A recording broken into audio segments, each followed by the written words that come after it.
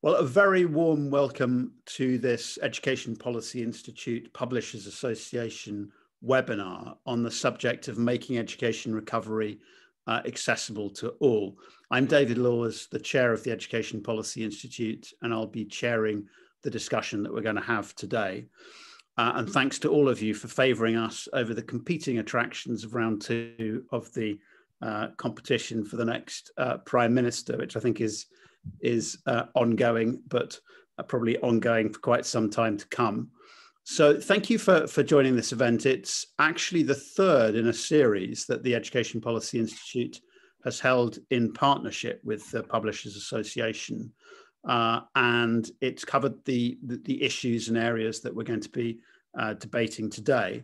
And at the end of these three separate events, we're going to try to pull together some of the discussion and thinking from these events in a publication that we will be putting out, and that will therefore be available to all of those people, both who have been able to join us today and others who will want to see some of the results and thinking. Just to remind all of you, not least our panelists, some of whom were on the previous events, that just to remind you that whereas those events were private events, this one is a public event. So everything that you say can be heard by those taking part, and can also be considered to be public. So just a word of notice and caution on that. The format today is we've got two debates, which we're going to involve the panel in, and then in both cases open up to questions from those of you who are listening in. So please feel free to put any questions as they come up into the chat. And then if we've got the time, which I hope we will do, I'll come to the panelists and put some of the questions and any others that arise to them. After the first panel on the impact of the pandemic on inequality and how we should support an effective education recovery, we will then be joined by Dame Rachel de Souza, the Children's Commissioner for England. And Dame Rachel is going to speak to us for about 15 minutes with some thoughts of her own. And we will then try to take some questions from you on the contents of her address before going into the second panel discussion. And we will aim to finish no later than 5 o'clock, given the commitments that you and members of the panel have. So thank you again to the Publishers Association for making all of this possible. Thanks to those who have attended, and particularly to our panelists.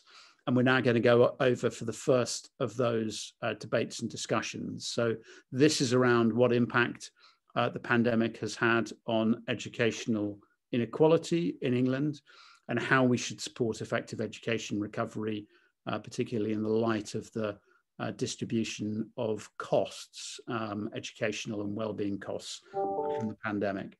So I'm going to just introduce in order of their speaking each of the panelists, invite them to speak for 4 or 5 minutes, and then we'll take questions at the end of that. And I'm delighted that the first panelist I'm going to come to is Nicola Shipman, who also took part in one of the earlier roundtables that we held. Many of you will know Nicola. She's Chief Executive of the Steel City Schools Partnership based up in Sheffield. And she's an ideal person to kick us off on this issue of trying to assess the impact of the pandemic and think about what we need to do to ensure education recovery. So Nicola, thank you so much for being here, and over to you for your comments. Thank you, David. Good afternoon, colleagues. Yes, as David says, I'm Nicola Shipman. I'm CEO of Steel City Schools Partnership. We're currently a partnership of 9 primary schools. We're working with a 10th school, or we're working with a school in the city of Sheffield. We serve quite a diverse demographic area, so some schools of particular challenge with 60% plus free school meals, high levels of special needs, and then some schools with lower disadvantage and SEND. So actually the impact of the pandemic across our schools has been varied, as I'm sure it is for colleagues in the room, on the call today. I suppose for me, thinking about the impact of the pandemic, there are so many facets to what that means in terms of the educational experiences our children have had. I suppose thinking most recently, this time last week, we were digesting our first set of results, for instance, since 2019. So obviously, mindful that those of you who are primary colleagues will know that, results in aspects of the end of Key Stage 2 results have declined, other than in reading. We have seen that trend. So following the national trend, we've seen a particular decline in children's standards of writing. But then schools have had a real focus in terms of reading and phonics. We've seen the trend in our schools.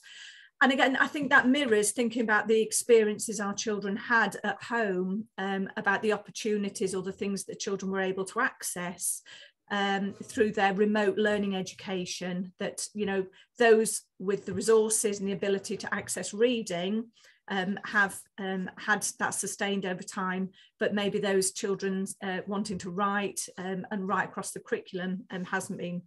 I'll say a little bit more about outcomes later on. In terms of some other impacts that we've seen, clearly attendance has been a huge impact, but I think for a number of reasons. Obviously, COVID itself and the lockdown impacted greatly on our schools' ability to be open. We then served our vulnerable children, our disadvantaged and our SEND pupils, as many schools did. But then an ongoing problem with attendance is that anxiety. I think we've seen heightened social and emotional issues, not only with children, but with their families, about them being brought back into school, into larger groups, into their classes. Some children until earlier this year had only ever been taught in a bubble. They didn't experience some of those experiences that many of us with our own children have had, like their first assembly, their first nativity, dining, a dining experience where children in a whole school. So actually some of those childhood experiences, 2 years worth for some children, we've had to do a lot of learning or a lot of routine building that we have probably historically taken for granted. So we've had to do a lot more of that with a lot more children who are normally older. And, we all know that children in their early years, if you set them off with really, really good routines, those routines get embedded and then they don't become routines, they become the norm. So again, over certainly the last 2 years, we've had to do a lot of norming of routines because we'd not had to do them before. So something around that as well. In terms of PA rates, so persistent absence linked to the attendance, what we're seeing as an ongoing impact of COVID, again, and I think this links back to anxiety and that social emotional health and well-being, is an ongoing anxiety about attendance back in school and large groupings. So we're seeing a lag and particularly higher PA rates than we would have done previously because of anxiety, particularly of families coming back into school. I've mentioned early years. I can't get away from the fact that I do think a particular cohort of children, early years, yes, particularly some of our youngest children. So many of our schools have nurseries, but we had children start school not having had preschool experience. So again, we have had to deal with children in our early years who were not toilet trained, who didn't have some of those very basic early skills because they had been at home. We have children coming into our nursery who have only ever been at home, so they've not even had a play group or a toddler group. So again, we're having to do a lot of it. So a real plea, and I know I've made this plea before, is to really think about the early years, because I think we've got some cohorts of pupils, some generations of pupils coming through school that we're going to have to think quite carefully about. Yes, we know over time those gaps will close, but particularly for schools within our trust, but also within our city, but also schools that I know because I inspect as well, but schools that are in challenging circumstances, so maybe schools with higher numbers of special needs, or higher numbers of disadvantaged. Some of the gaps that they had closed over time have widened to even wider than they were previously. So we are having to do a lot of re-gap closing to get children to where they need to be. That brings us sort of background to the outcomes for pupils. So, outcomes for many schools, we've seen that the national combined measure drop quite significantly this year. And that is understandable. Some of those skills that the children did have, they didn't have the skills by the end of this year to be able to pass the test that they did. So again, I think we need to be mindful going forward about how we ensure those gaps. The basic skills, particularly in writing, we found that constant repetition, it wasn't being repeated enough or undertaken enough within the lockdown period and then back into school. So that's something that we really, really need to focus on. Particularly for my schools that face, that are in certain parts of our city, finance as well, and family circumstances. So our families, haven't gone out of their home, haven't gone beyond the city, and are facing quite significant financial hardship and challenge. Obviously, that is somewhat being exacerbated by the situation that we find ourselves in at the moment. So we are dealing as schools with a lot more than schools should be dealing with. So food banks directing families to financial aid, clothing aid, food aid, basic things like, toothbrush, providing toothbrushes and toothpaste. So those very basic skills, hygiene skills that we need to make sure children are having and being able to access appropriately, that those families aren't disadvantaged. So a lot of aspects that we've struggled with. In terms of next steps, we need to carry on focusing on many of the things that I've said about how we close the gaps, how we improve attendance, how we lower PA rates. And so I'm really excited about how we can use the funding that is going to be coming our way to be able to identify very specifically for either specific families, specific children, specific cohorts or groups what we need to do to reclose the gaps, to get the children to where they need to be at each milestone within the primary age phase. Nicola, that was great, very comprehensive, and a really good introduction to this discussion. I'll save some of the questions until the end of our four speakers, but before we bring Dan in, can I just ask you one follow-up question? Mm-hmm. You mentioned, the first set of results that have come through quite recently at a national level. Can you say a little bit about how varied those results were by school and by pupil, and whether any variation, followed fairly predictably from attendance or deprivation issues, or whether there were any surprises in there about what, who was losing out in which schools and which types of children? Yeah, so our initial analysis has shown that our schools in our most deprived areas, so those with higher numbers of pupil premium, disadvantaged or SEND, have got the lower results. Their gaps have widened. So when we've looked at progress, they have made less progress. Their gaps have widened because they've maybe not had the opportunities during the lockdown period, and also many of those have lower attendance because of parental anxiety, mental health issues, those sorts of things. So yes, the pattern very much follows that those families facing most disadvantaged, their pupils' outcomes are further away than we would like them to be.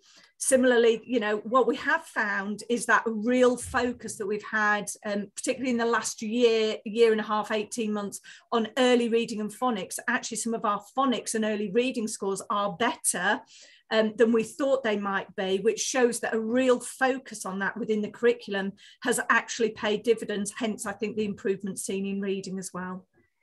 Okay, that's very... Oh, sorry, Nicola, we're going to add something. No. Great, that was really useful, and we might come back to some of the other issues after we've heard from other panelists. But I'm now going to bring in Dan Conway, who is the Chief Executive of the Publishers Association. Dan, delighted to have you here today. I think you're just taking over as Chief Executive, by the way, in the next few days. So congratulations on your new appointment, and over to you. David, thank you very much. I just want to say a huge thank you to EPI for running this program. You've been absolutely brilliant, and working with you has been an absolute pleasure. Catch up is an area that my members are thinking a lot about. We run an Education Publishers Council, and where we bring all of our education publishers together. And catch up is a topic which we try to talk about together and think creatively about how to tackle. But we're very aware at the Publishers Association that we're a very small part of a much wider pie. And of course, we would say that publishers have a role to play here, and we think we do have a role to play here. But really, our strong belief is that catch-up in this country should be teacher-centric and school-centric. Teachers know best what to do with their individual pupils and their individual classes, and catch-up for one group of kids, as we've just heard from Nicola, is going to be very, very different to the catch-up needs of another. And I think that's really the point that I wanted to make today, is that we strongly feel that teacher autonomy and school autonomy are really the things that are going to help us tackle the catch-up problem. There is no one-size-fits-all panacea to solving it. And incidentally, that's why we think the department's curriculum body, which is in nascent form at the moment, is I'm afraid going in the wrong direction, because the curriculum body is looking to procure full sets of learning resources across the piece, and we think it's a sledgehammer. It's not wanted by teachers, and also it's going to harm the commercial resources market. And so we don't think that an intervention like that will work and will help catch up. What we think will help catch up is giving the teachers and the schools the resources and the funding that they need to be able to bring in proper differentiated solutions to the catch-up needs of the students that they are facing. And that's what we feel that the commercial market offers. The commercial market offers a series of catch-up resources, from back to school guidance to bespoke tutoring to revision guides, but really importantly, there's choice on the market. Teachers can decide whether they pick up a Pearson, or we'll hear from Vivek from Oxford University Press in a minute, an OUP product, or they can choose not to. The answer, we do not think, is to have a one-size-fits-all set of catch-up resources for every student in the country, and we're worried that that's the direction the department's taking at the moment. Okay, so Dan, that was great. Thank you very much indeed. And we're now going to hear from Graham Archer. Graham, we're delighted to have you with us today. I know you joined for one of the other roundtables as well. Graham, who will be known to many of you, is now the Director of Disadvantage and Place Strategy at the DFE. Graham, very keen to hear from you on these issues. Thank you.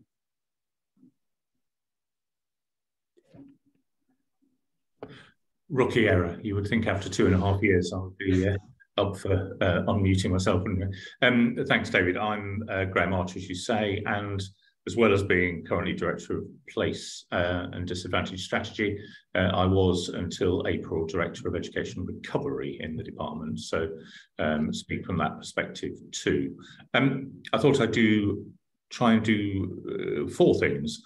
Say a tiny bit about the evidence and what we see about disadvantage, and then I thought, being a compliant sort of bloke, I would try and answer the sort of questions that you put in the agenda and in the chat, and use that as a prism to see some of this. So, I mean, first thing to say is I agree very much with an awful lot of what Nicola said about what has been seen.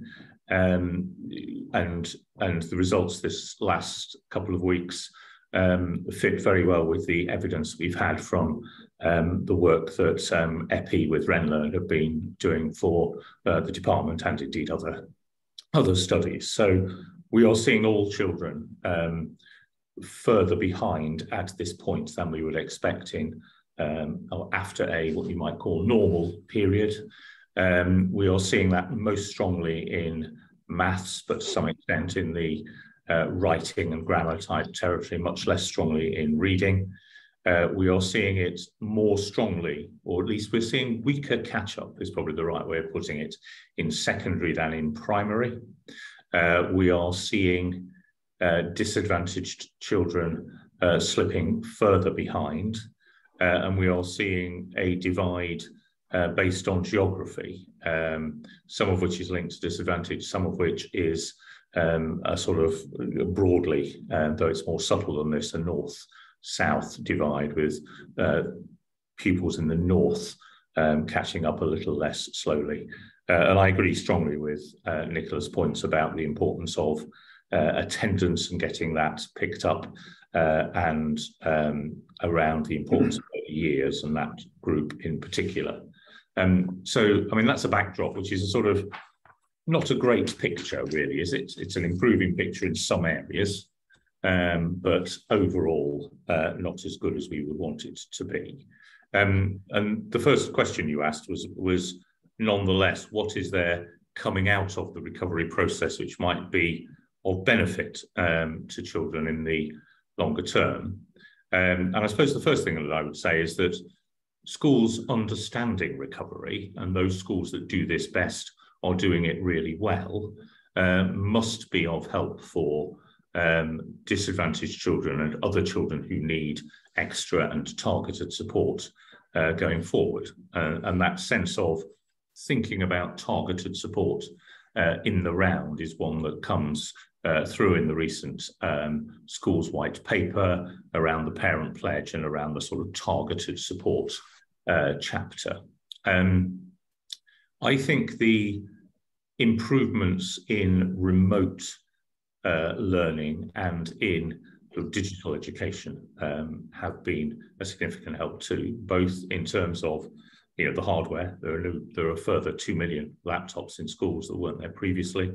Dan will be unsurprised to know that I disagree with him about the usefulness of the Oak National Academy and the new curriculum body, where I think there have been some powerful materials produced. I mean, you're right, they shouldn't be produced exclusively and schools required to use them. That's not what we're saying. But I think, free, high quality resources are a really important tool for schools to use. I think tutoring is really important and will be a permanent intervention. Tutoring along the preserve of the better off and used to support in passing particular exams, either at 11 or at 16. We hope to see that as being an intervention for those who need it most. And I think the use and innovations that arise out of the recovery premium and the catch-up premium before that, and particularly the evidence base, which we increasingly want to deploy to make that happen. So, I mean, I agree that teaching is absolutely critical, but I also think that evidence is, and I think the support for another 10 years of the Education Endowment Foundation is a really important thing coming out of the pandemic too.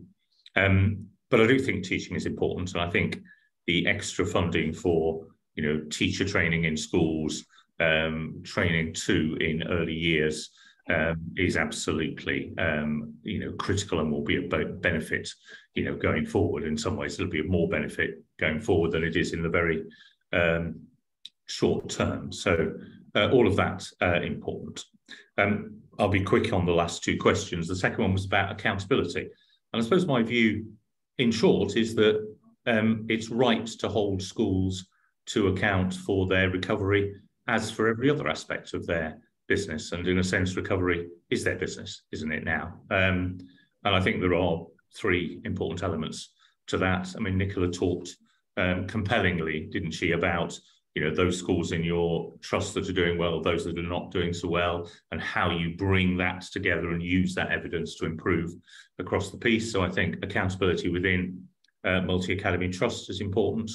Ofsted critical, and Ofsted as a means of supporting and driving improvement.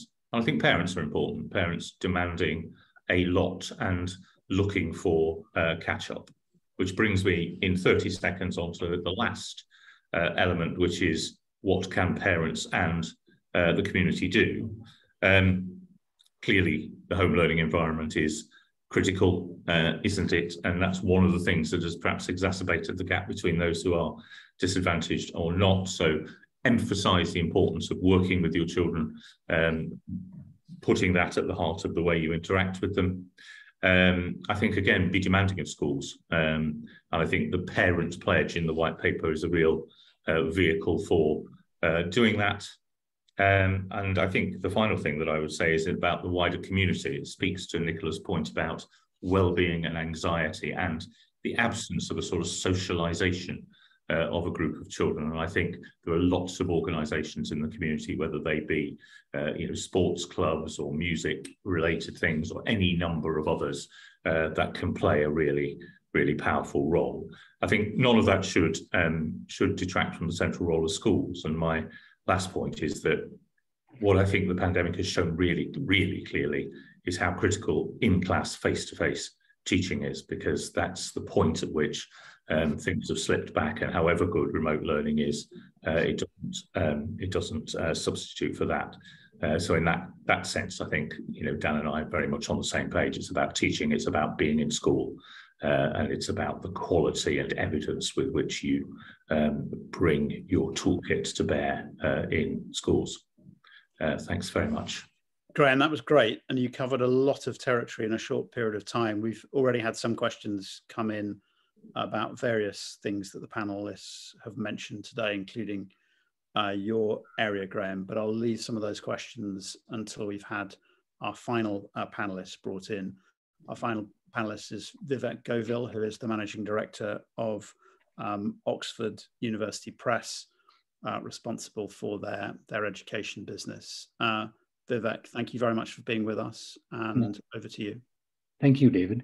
I actually took on this job during lockdown. So actually all that I've known about UK education has been lockdown and then recovery. So that's, but at OUP, we are constantly sort of doing strategic research to see what, how schools and children are faring.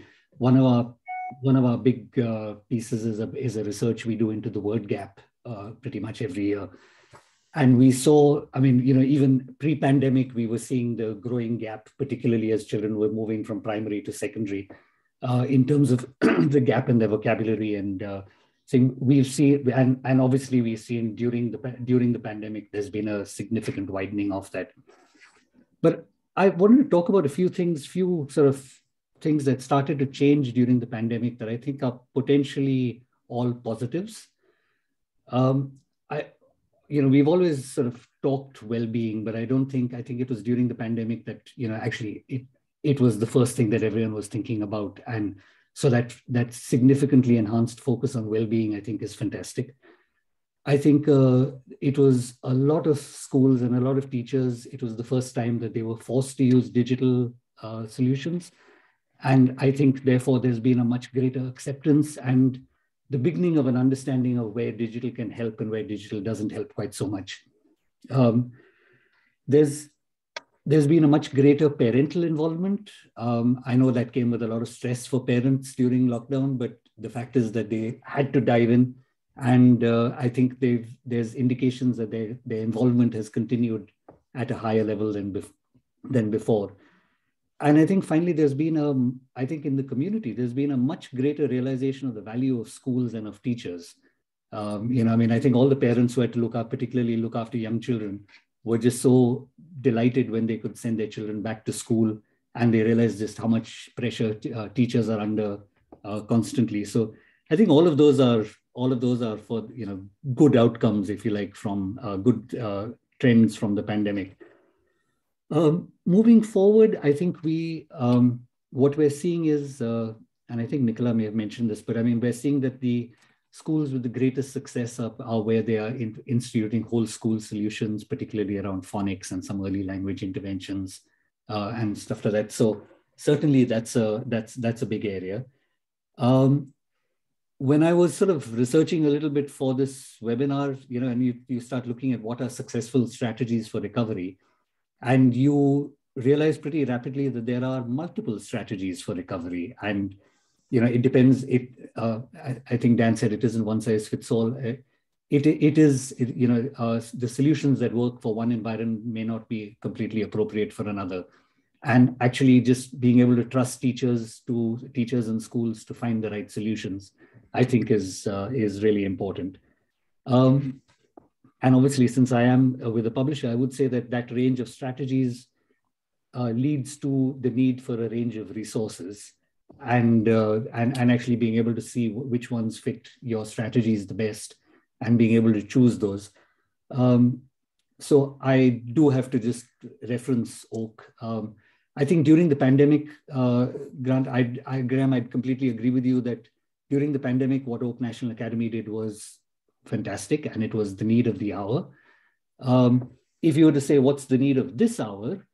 It's probably not Oak National Academy. There are a lot of very underserved parts of the education space, and it would be fabulous if the arm's length body were to actually look at those underserved areas, rather than sort of diving into an area which is actually probably the best served area of education, where there's plenty of high quality choice and other things. So I don't understand. I mean, I don't understand the logic, and I think it's probably there's a lot of value that the department and the arm's length body can bring to schools. I just think you've sort of chosen the wrong part to dive into. But that's what I had to say to start off with, if that's okay. That was great. Thank you very much indeed. I'm now going to put to the panelists various questions that we've had coming in via different routes, and some that also have occurred to me as I listened to your comments today.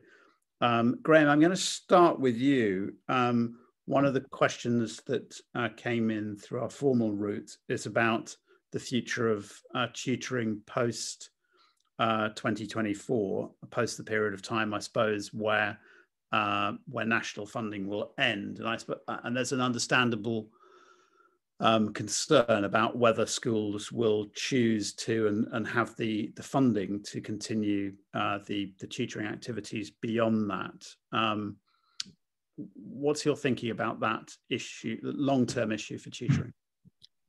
I mean, the first thing I'd say is that's the $64,000 question, isn't it? I mean, that's absolutely the key to all of this. Our intention is that schools will see the value of tutoring while it's heavily subsidised, and see the value of that to the extent that they will continue it as it becomes less and less subsidised and then not subsidised. And I think there's decent evidence for that. I mean, all the sort of public noise around tutoring has been around Randstad and the contract and, whether it's working or not in that sense. But those schools who have used tutoring, and, we're now on track to get 1.9 million courses this year. So it's, it's most schools say to us that the impact has been strong, and that they do see the value, and they do see the kind of catch-up that the theory of tutoring would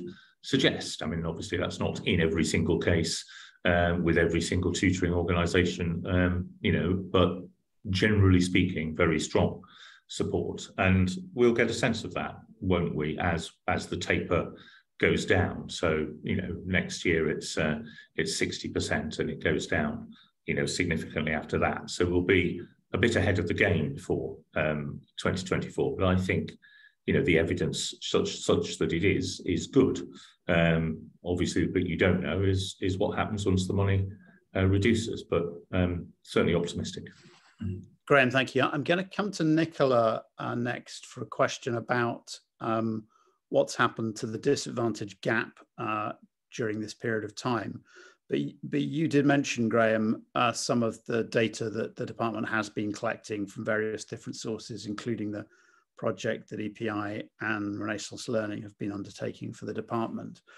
And that, I think, has been really useful. It obviously hasn't been able to cover Key Stage 4 and beyond.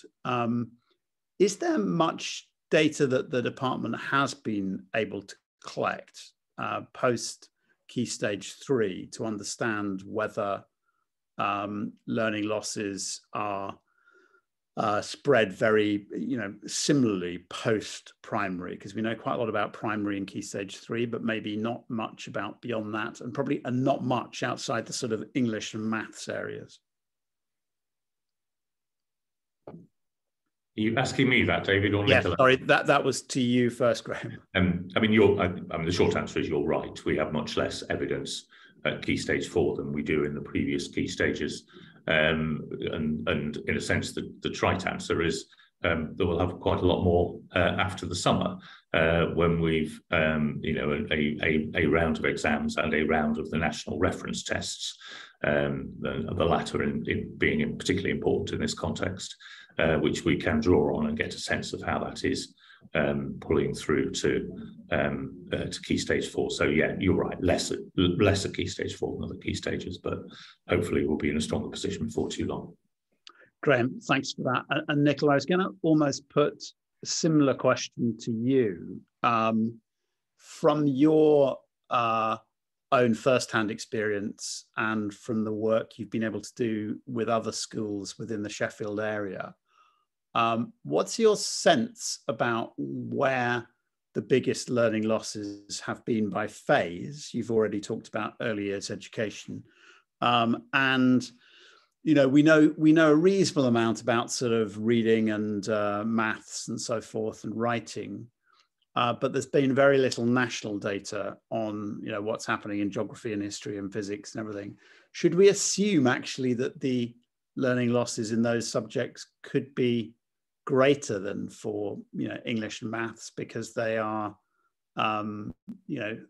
often less easy to engage in a lockdown environment?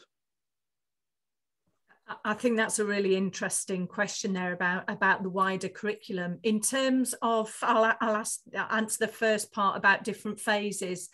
What I would say is, I've mentioned early years, I'm not going to go over that again, but what I would say from my experience of my own schools, but again, as you said, working across the region, we've seen probably the biggest hit in our Year 2 cohort and our Year 3 cohort.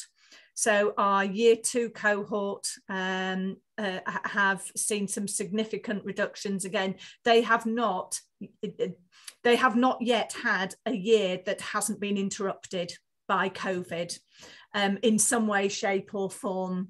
So we are the routines and things that I talked about, they are a cohort that we've had to pay particular attention to. Our Year 3s as well, they were the last cohort that we had GLD data on. So their Key Stage 1 experience has also been hit. So anecdotally, things like behaviour, attendance, those pupils with SEND, we are seeing those two cohorts through our schools, and I know with other schools I'm talking to, as being probably the most significantly hit. Our older cohorts, yes, we've got data for them this year, but because they had learning routines and learning behaviours, because they'd been in school for 3 or maybe 4 years, they were there. Yes, they needed to be brought back, but they could be brought back maybe slower than we would have liked, but at least they had learning behaviours and were able to apply themselves to how schools worked. It's those younger Year 2 and Year 3, particularly from maybe a data perspective. In terms of your second question around the wider subjects, I think that's variable. I mean, I get an understanding, and I know we have been as well working on our whole curriculum, our wider curriculum. And, thinking about the value that some of our schools communities pay on English and maths. They were the subjects that they wanted their children to engage in during home learning and access through their remote learning. Yes, they're priorities for us in school, but they were also priorities for us at home. So they were more likely to engage in those activities than they were in maybe the history, the geography, the RE, the PSHE type of learning. I think what we've been able to do through our recovery curriculum, through the work that we've done, is to ensure a broad and balanced curriculum. But where we've seen some of those anxieties or behaviours, I think we've seen children catch up much more excitedly and engage more with the wider curriculum areas, like the geography, like the history, through the use of really good texts and through novels, whatever it might be, through experiences. So we've tried to think really creatively and carefully about how we can make sure, yes, we're doing the reading and writing and the maths, but bring those wider subjects back. So in terms of data, we don't provide data for those subjects, but certainly I would say that our headlines in terms of our point in time assessments would show that probably more of our children are where we would like them to be, or are closer to where we would like them to be in some of those wider subjects, PE, art, design, those sorts of things, maybe than they are in the core subjects of reading, writing, phonics, if that makes sense. That's really helpful. Before I move on to ask Dan a question, can I ask you another slightly tough one? You mentioned about your gaps between disadvantaged pupils and the rest being wider than before, which correlates with a lot of the data that's been collected elsewhere, including in the work we've done for DFE. Mm-hmm. What we've seen at a national level is quite a big giving back of the progress that's been made in closing the gap over the last decade. And that's been worse at secondary than primary. Does that, you said the gaps were wider than before. Are you generally thinking of, that you've lost a number of years of progress in gap closing, or are you thinking about they're even wider than they were 10 years ago? I mean, how worried should we be about this observation that the gaps have opened over COVID? And again, I'm just thinking particularly about my trust and some of the data analysis I've done on some of our particular schools, and particularly those schools that serve the most disadvantaged contextually communities. Yes, I would say that some of those gaps are even wider than they were. I'm thinking about 2012, when we was first looking at the pupil premium funding, and there was that DFE report on the use of pupil premium funding and closing the gaps. And, it's taken, for some of us, a generation. So you think about 2012 to 19, 7 years, that's the life of a primary child.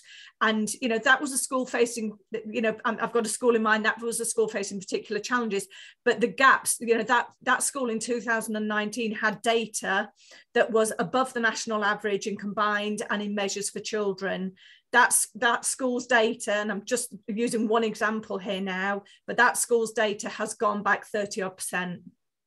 Yeah. So those gaps are even wider than where they were back in 2012 when we first started working with the school.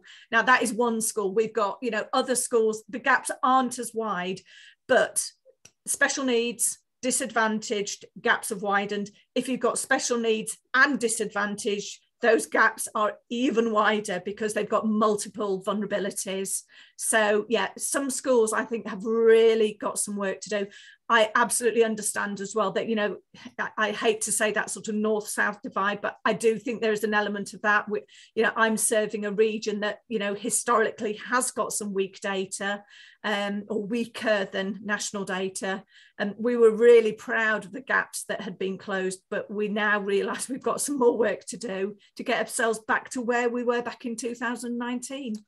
Yeah, Nicola, that's rather depressing, but still useful to be aware of. Thank you. Dan, on that issue that we've just heard about and that Nicola referred to earlier about the variation of experience across the pandemic, and that some schools and pupil types and parts of the country have been particularly badly hit.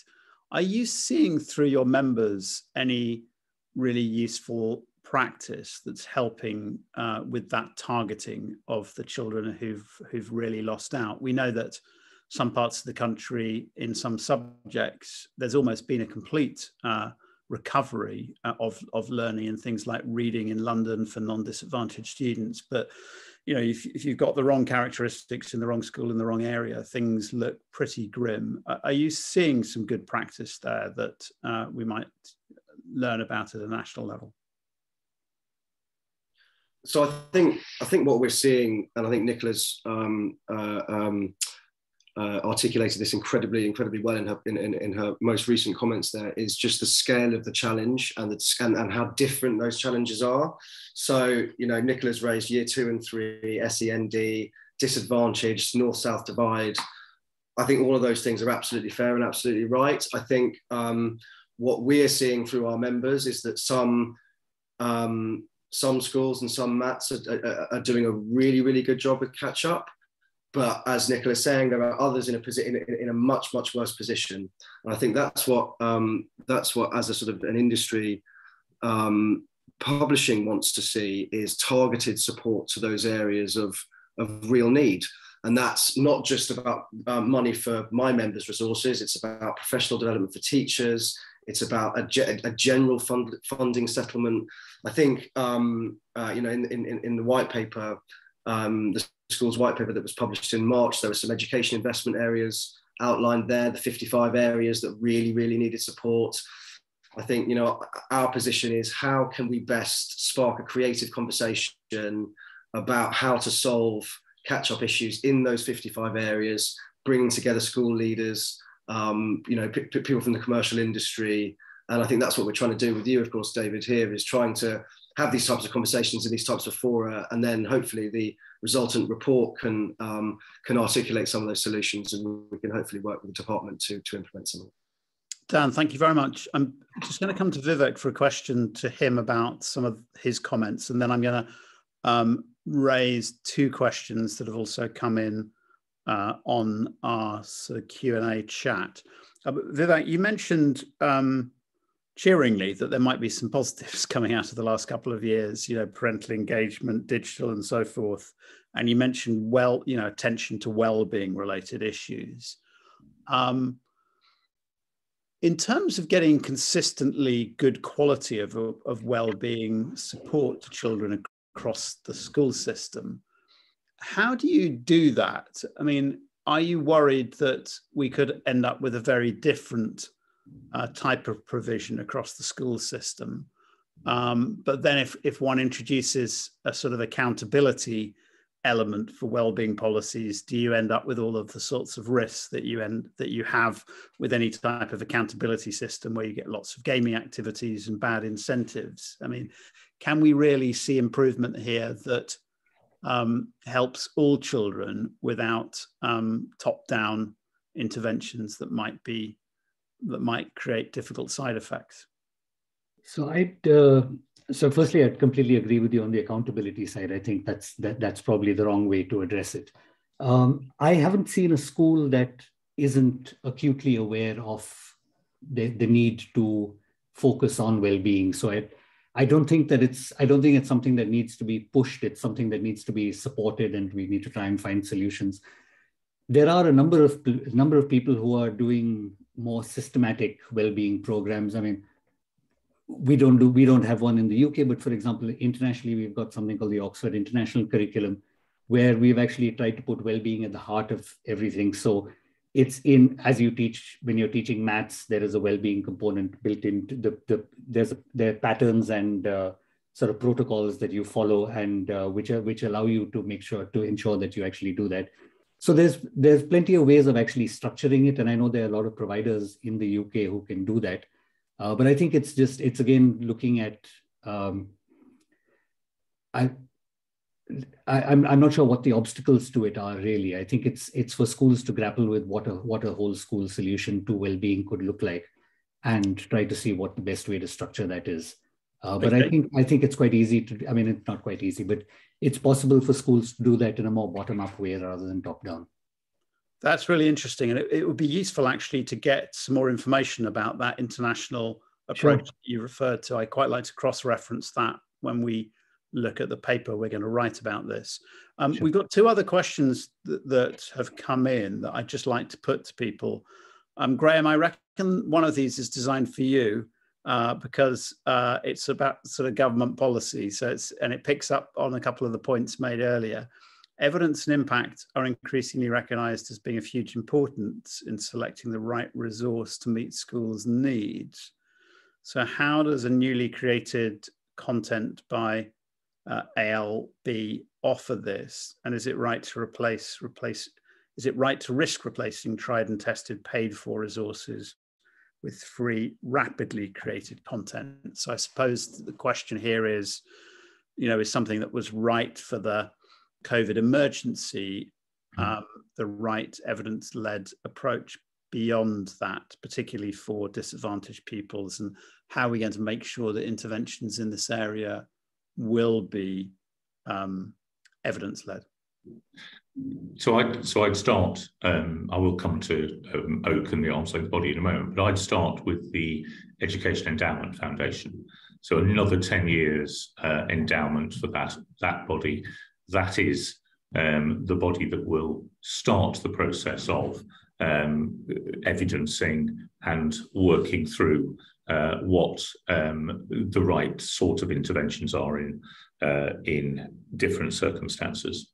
And I think it follows that the arm's length body, in thinking about curriculum materials, needs to follow significantly where the EEF is, and needs to work really clearly within schools and with what the best schools have done. And I think the triumph of Oak Academy during the pandemic, which I think does carry forward to the new set of circumstances, is its sort of by teachers for teachers approach. And I think that does apply in the same way in the new environment as in the old.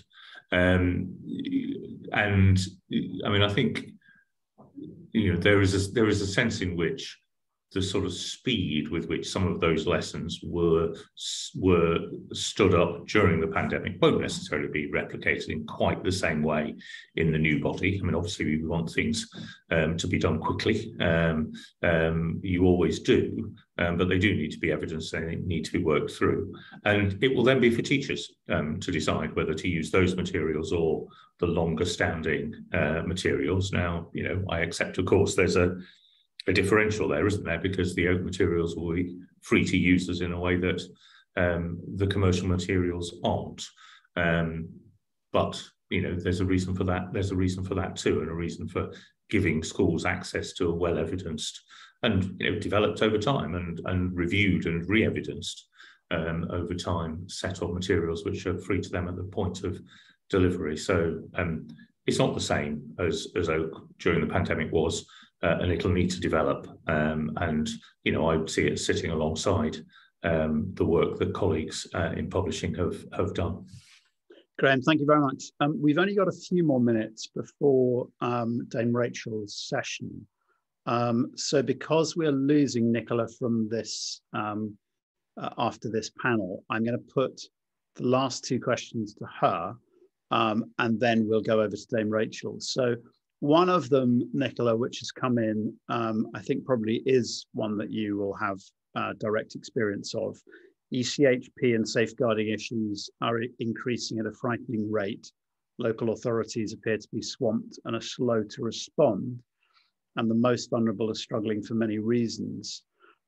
Any comments on that? And then I seem to be throwing you a lot of horrible questions today, so I do apologize for that. But I suppose the final question I wanted to put before we lose you is, what is at the moment the biggest obstacle for you in trying to make up some of that lost learning, particularly for disadvantaged students that we've seen over the pandemic? I mean, is it a finance issue? Is it finding the staff? Is it attendance? Is it students have become disconnected from education?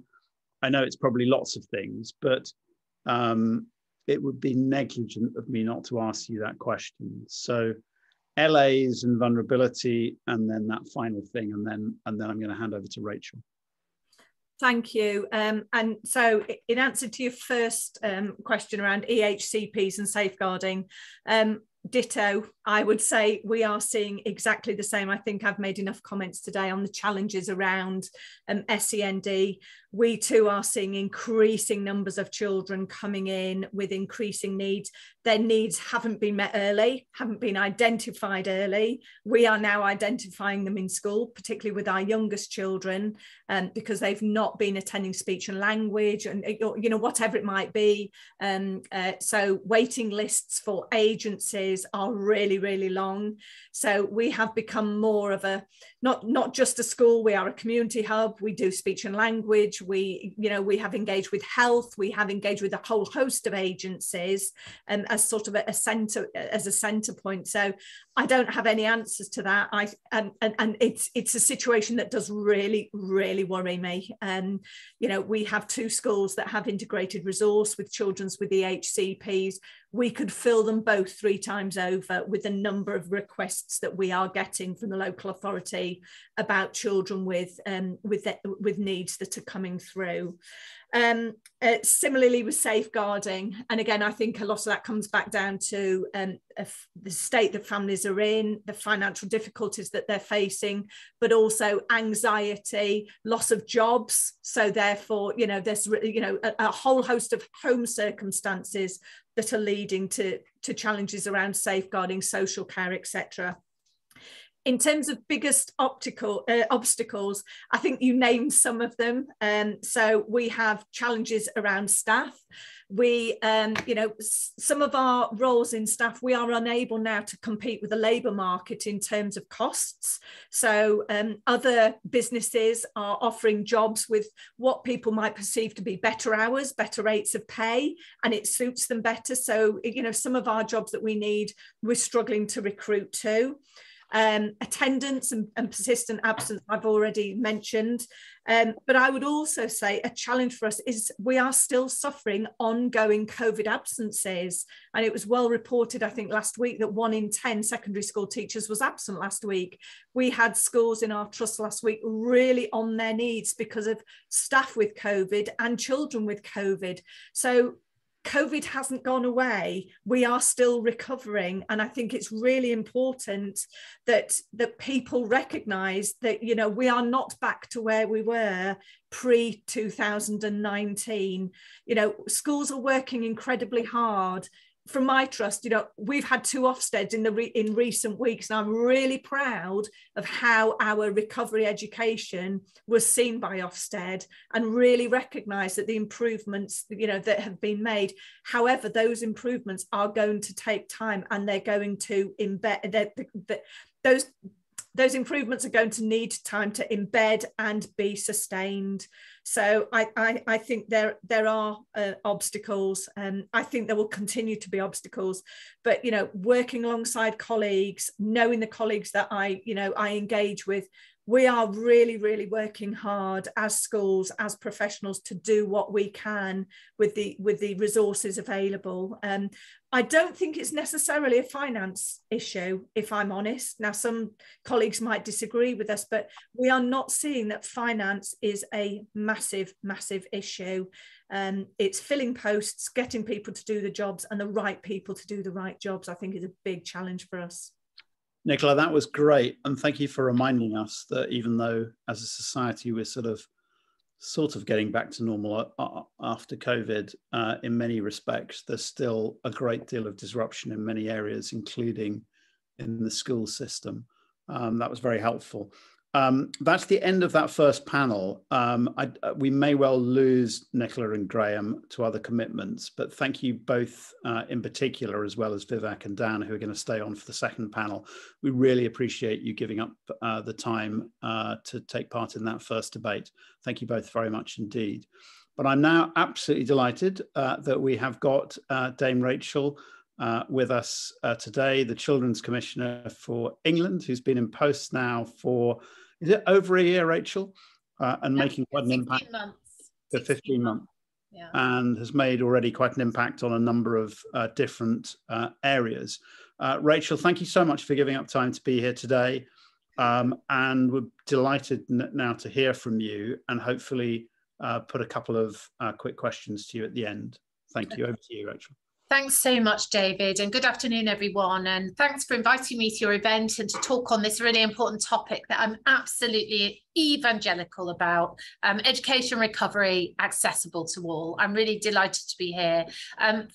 From 30 years of experience as a teacher and a head teacher and running a trust of schools, I understand the importance of good systems, good schools, good teachers in helping children dream big and achieve their ambitions. Education transforms the way children see themselves in the world and can help turn aspirations into tangible opportunities and outcomes.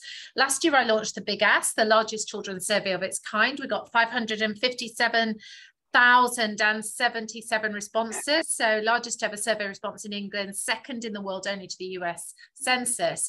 All 151 local authority areas had at least 3% of their children respond.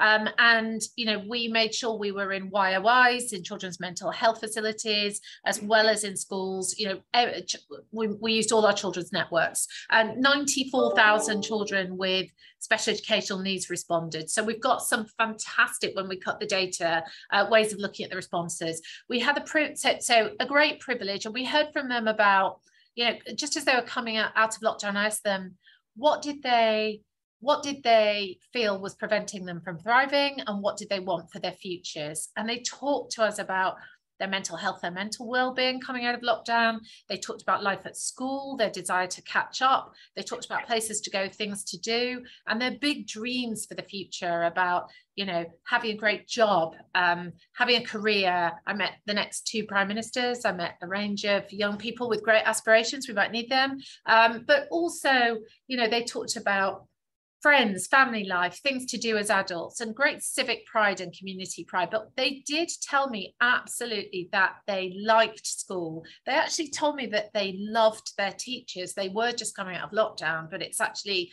good to hear it. And they came to a new realization during lockdown of the importance of school. They couldn't wait to get back, to see their teachers, to be with their friends, to go back to their clubs, go on trips, do the things. You know, children have talked to me about their school dinners, that favorite teacher, those activities that they only get to do at school with their peers. But it's vital, a good education, you know, supporting catch up and equal opportunities are available to every single child, no matter where they are in the country, as well, I would say, as these wider, you know, well-being giving things around, you know, wider activities too. So we're dealing with a generation, I am absolutely convinced now, of eager, thoughtful, passionate children and young people who care about their communities. They care about getting a good education. They described an ambitious, socially conscious, reforming vision of the world they want to live in, rather than being divided on these issues across all identity groups. Children were united. They want the same things. They value a society where all can succeed, that it's fair. They want to contribute to a world where they're not held back, and they're incredibly caring about each other. Sadly, this is too often not the case in their experience. We're still living in a postcode lottery when it comes to opportunities and support, and sometimes education too. Its quality in those areas is still too often largely determined by where you were born and where you've grown up.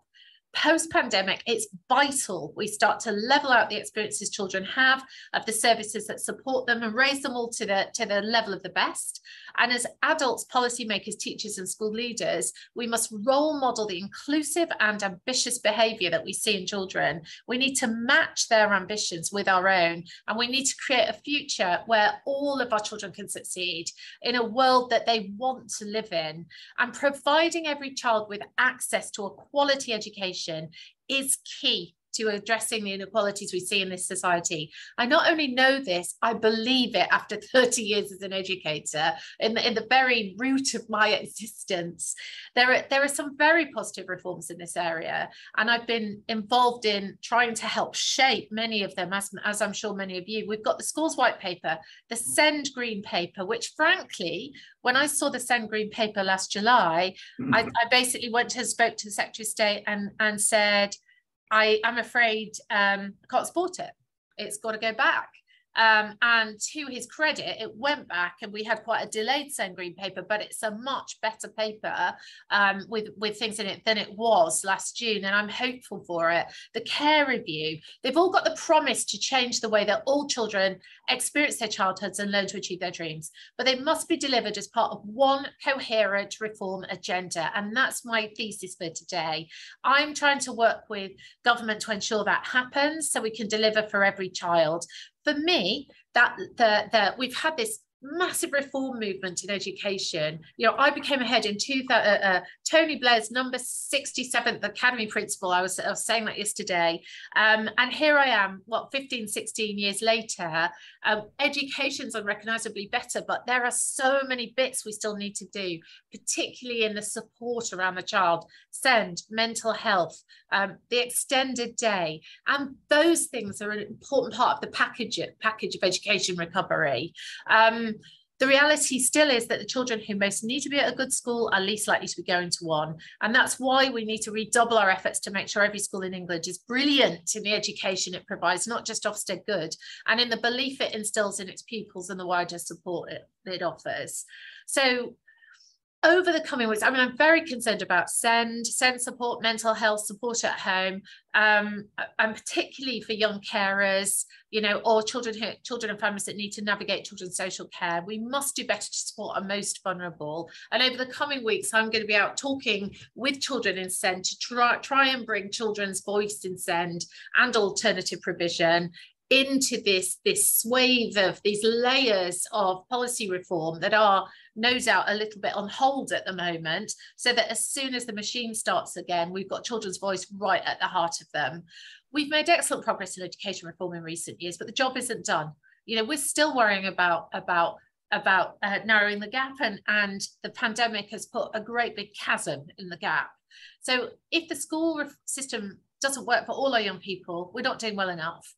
And I truly believe if we make schools work for all children, we can address the inequality we see in our society, which has only been exacerbated by the pandemic.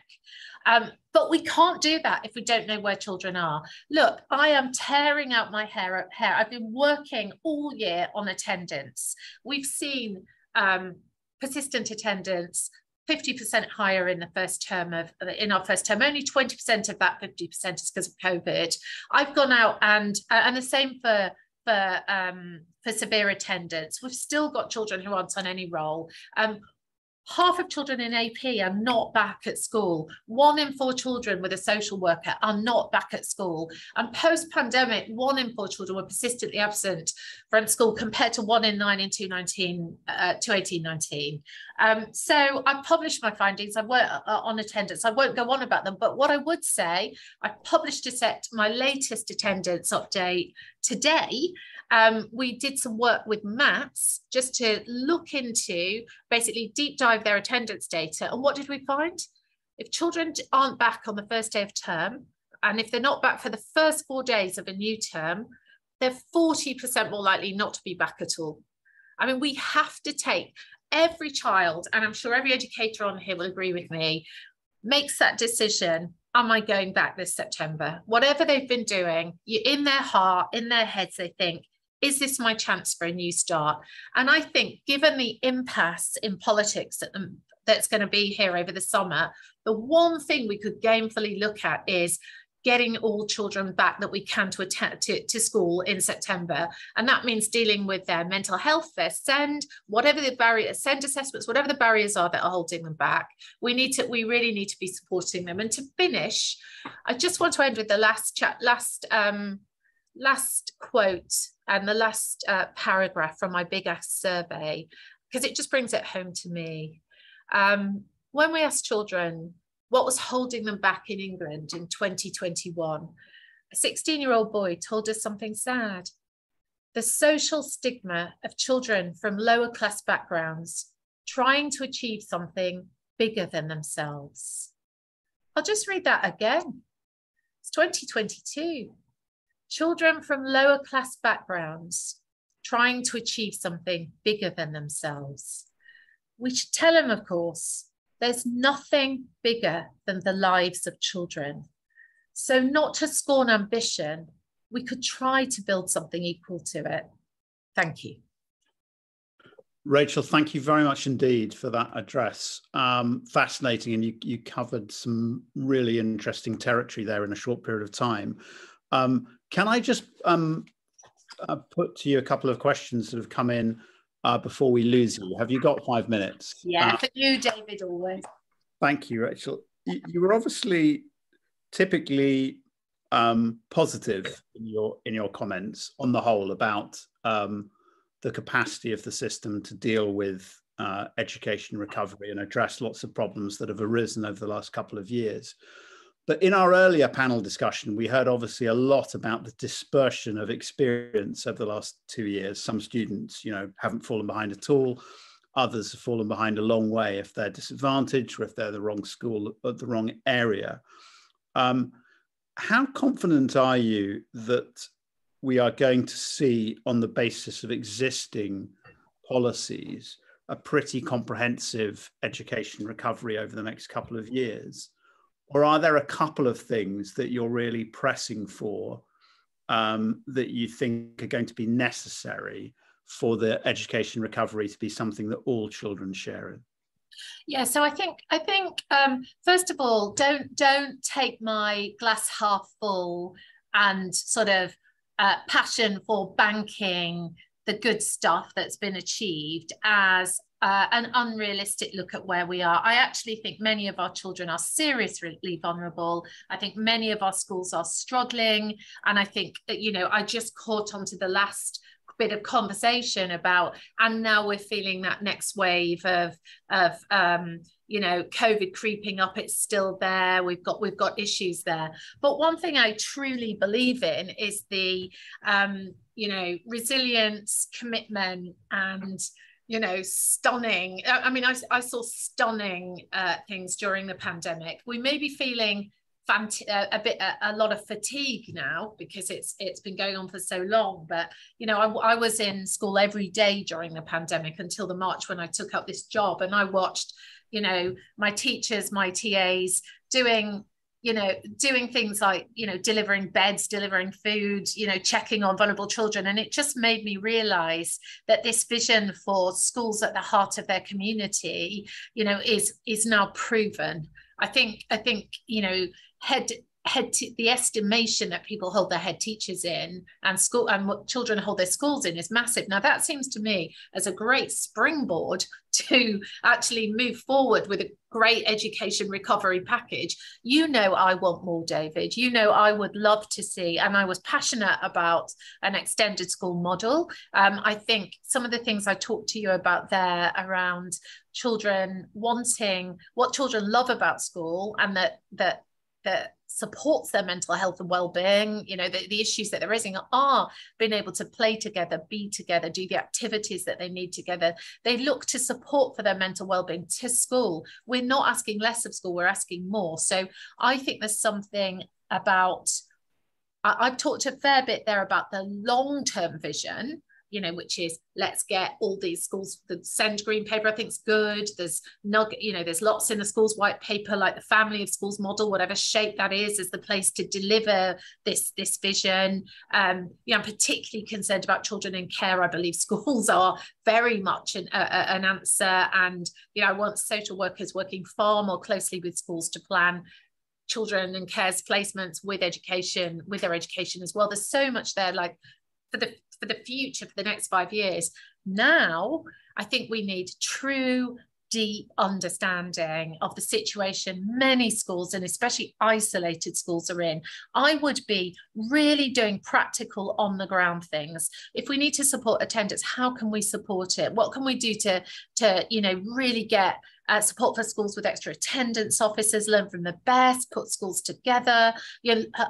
I would, as Secretary of State, be coming with 1,000 practical things to help this summer. Never mind Rishi's eat out to whatever out. I would be having a whole programme in education and social care. The HAF programme's good, but I'd go even further. I think there's a lot we should be doing now, and I think we need the current sort of political mess to settle so that the government can focus on that. We are a self-improving system, strong trusts are doing lots of this, but the job has got to be to partner schools up, to make sure LAs are able to function. We could talk for an hour about the practical things that could happen now. Long term, I can really see the way. Great. And before letting you go, I'm going to ask you one other question that's come in for you, which you'll be well placed to answer, not just because of your existing role, but because you've run schools yourself. Yeah. So we had a question earlier about the sustainability and the long-term prospects of the National Tutoring Programme. And we got a question for you, asking what you think of it and saying, has the lack of consistency with it impacted on how much schools want to use it? And are you worried that tutoring might not actually become embedded in schooling, particularly if the dedicated funding streams taper off? Yeah, so I actually think tutoring is probably one of the things many schools will continue and actually embed out of the whole package of things. Now, I don't mean that I think it's been a superb success everywhere, and I understand what everyone else has gone through, but schools like mine, we were already dipping our toe into, university graduates, tutoring our A-level students, postgraduates, and so in maths, this kind of thing. I think we now, where it's worked well, I think it's worked very well. I'd like to see. I think one of the mistakes was not thinking through both allowing schools to make their own arrangements, but also thinking of the cold spots and thinking really creatively about how we could actually get tutoring to those cold spots where there wasn't the supply of tutors. I think it probably will carry on. I think many heads will embed it. I think many of us were doing it anyway. I think we've missed some opportunities because we could have done it more. But I think it's I think the awareness of the evidence base of the power of tutoring, I think really has perhaps become more ubiquitous, as opposed to a bit of a minority sport or a bit of a trade secret. Great, Rachel. Thank you very much indeed. On that positive note, thank you so much for being with us today. I think you now have to go on to another event, but thank you for joining us. And we're now going to go into our second panel. Rachel, thank you very much indeed. Thanks so much. Thank you. Right, we're now going to go into our second and final panel.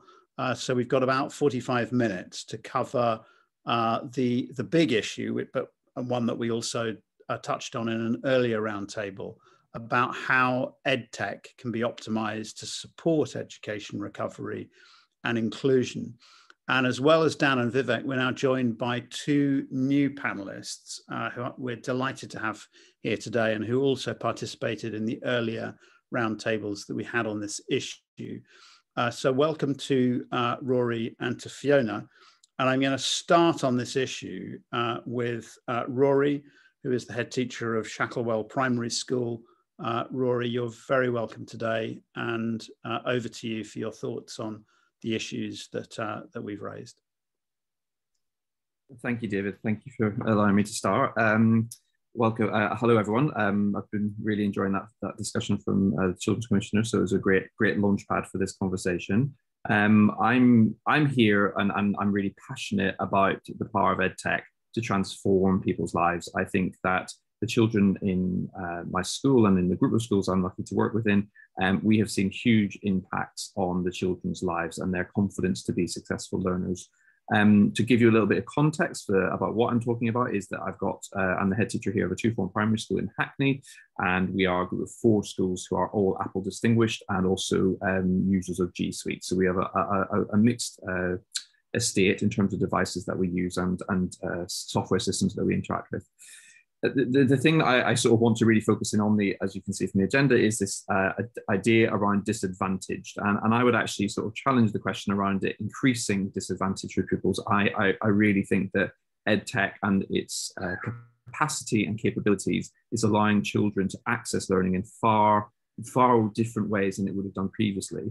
And it is allowing children who previously would have had barriers in terms of social and cultural experiences to actually bridge those gaps and to be able to break them down and share much more in common in terms of those cultural experiences and those things. So we firmly believe here at New Way Federation, that where this group of schools I work for, that the more technology is in the hands of the children, the more they're going to be successful in their education.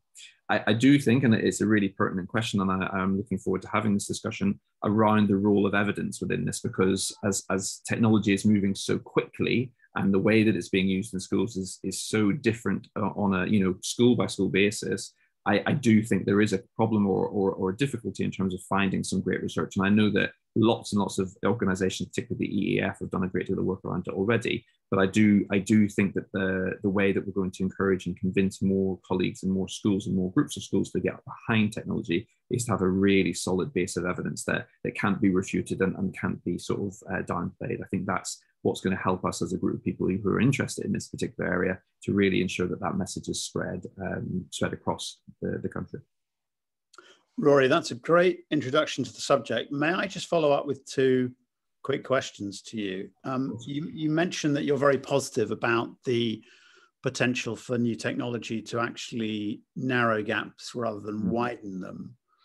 Is that a potential that you're optimistic about, or is it what you see happening not just in your school but beyond it at the moment? Because obviously there are still understandably lots of concerns about digital access, both to devices and ability to access on those devices. So it's perfectly possible to imagine that for a period of time it could actually leave some people behind. Do you think there's a lot more that we need to do in order to ensure that this is a disadvantage challenger rather than something that will make things potentially worse for a period?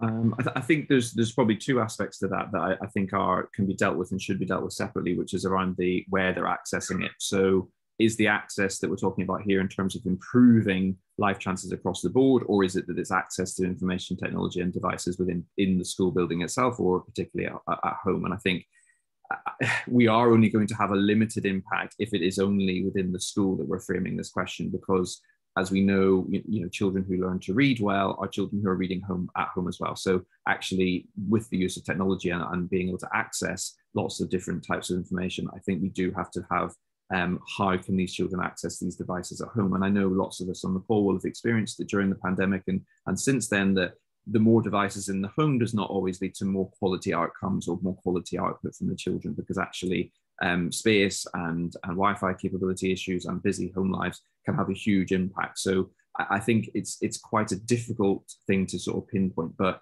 why I think it's important that we do tackle it as an issue is because when the children are together in the school building, or even being able to use them at home, the things that they can find out, the things they can produce, the opportunities that they're able to share together are worth the effort. And I think that it's really the things that I see in my school every day where the children are really successfully engaging with each other and sharing things is worth it.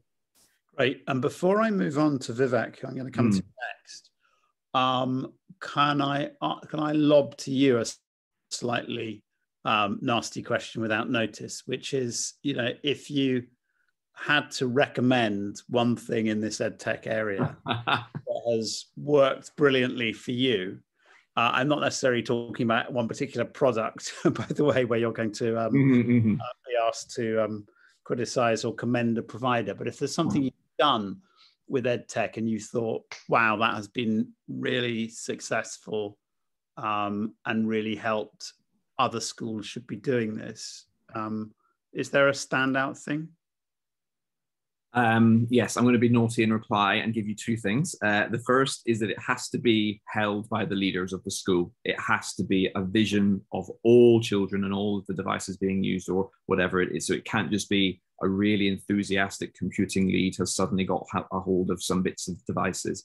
It actually, if you want EdTech to have a massive impact on your school structure, you need to have it as a core part of your delivery methods of the curriculum, because otherwise it's just an add-on. So that really clear focus on vision for the school using EdTech is vital. The second little bit I will squeeze in there is prioritize staff over pupils in the initial stage of any rollout. Because if you give the staff the devices and then just say, get on with it, or here you go, your children have got 30 unnamed devices, then you're going to come unstuck because the colleagues will not have the confidence to deliver it. So yeah, our process that has been most successful is, we give them an intensive amount of support in using the devices that we have chosen to use, and then roll them out to the pupils so the teachers have got the confidence to use them. So thanks, Rory. That sounds like very good advice on both points. Vivek, I'm going to come to you second. Thank you. Thanks. So obviously digital, I mean, we at OEP, we firmly believe that digital can significantly enhance the experience for both the teacher and the learner. So it's both sides of that.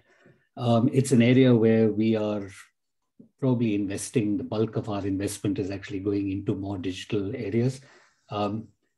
Sorry, I have to just say, unless the DFE does something silly, in which case obviously that all goes away. But that's our current plan, and that's how we see things. That's how we see things going forward.